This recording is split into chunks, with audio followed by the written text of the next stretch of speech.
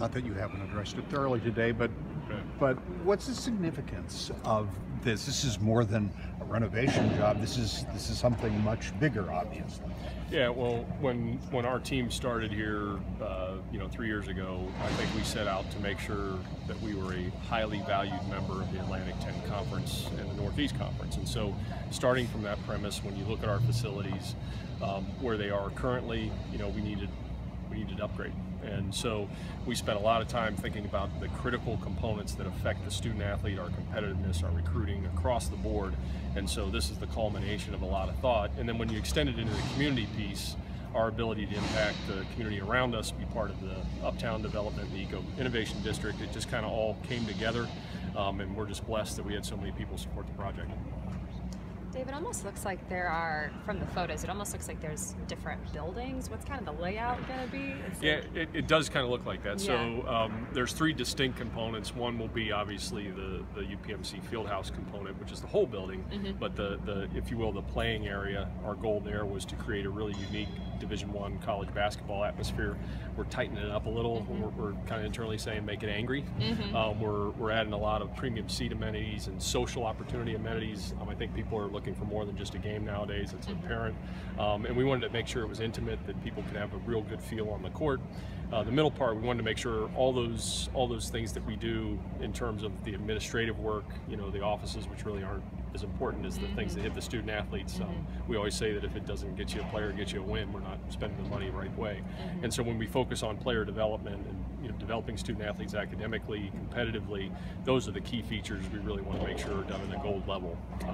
And then obviously we wanted to create more space for student athletes to train year-round, create more recreational space for students, and so that's the third component of that, which will be the Vinnie Vaccarello Center.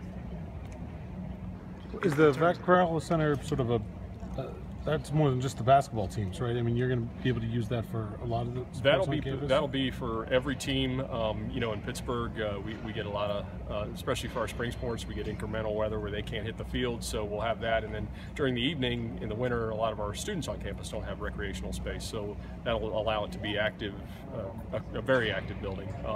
And it's kind of it's kind of that rising tide effect, if you will, that the more opportunities you have to train, the better you're going to be. You don't miss practices, you don't miss training opportunities because of weather, so that's something that's critical for us. In terms of thinking big, Ken Gorman talked about the thought of thinking big and trying to go with this project.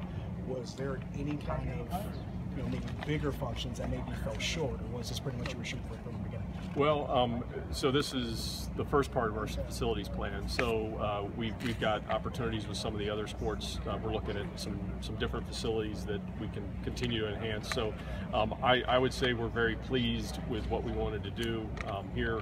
We were able to get all the funding externally, and I think we hit all the critical components that we felt were needed to get to position us well in the conferences that we're a member of. People these days are used to corporate names being on facilities or major donor names being on facilities, but the honoring of Mr. Cooper here, your feelings about that and how that came together.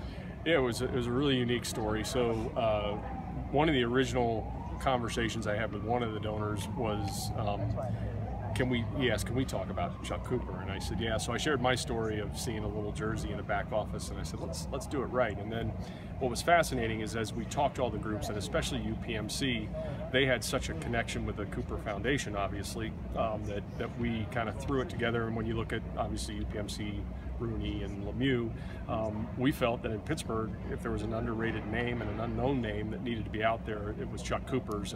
And when people hear the story, I think obviously it'll resonate that this is the well-deserved recognition that he should have. Do you have a seating total? Is the capacity maybe roughly the same? No, we haven't done a manifest yet for the seating.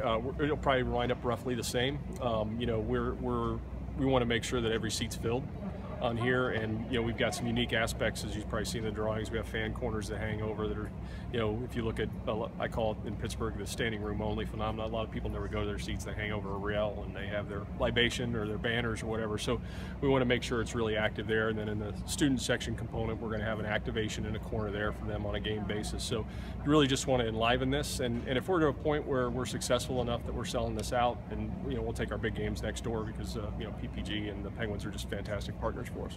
Dave, when you were interviewing for this job, was there a lot of talk, any talk about this project, or did it grow after you became the AD? I just simply asked them to open the door. You know, I think there was some planning in place, but I think it needed recalibrated.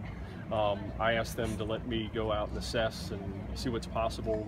We found out that there was some initial interest on the project at a high level, and then we just continued to go. And as we went, the pace of it really surprised us. People were onboarded very quickly. We were so blessed to have so many generous benefactors support us. And it happened maybe a little quicker than we thought it would, but and obviously that's a good thing.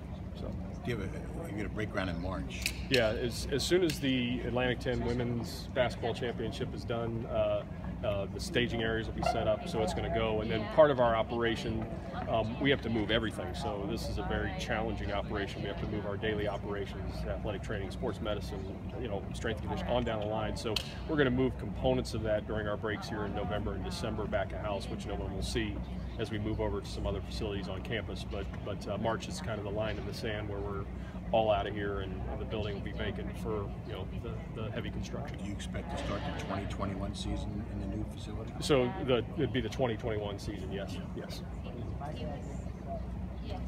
Thanks, Dave. Appreciate it.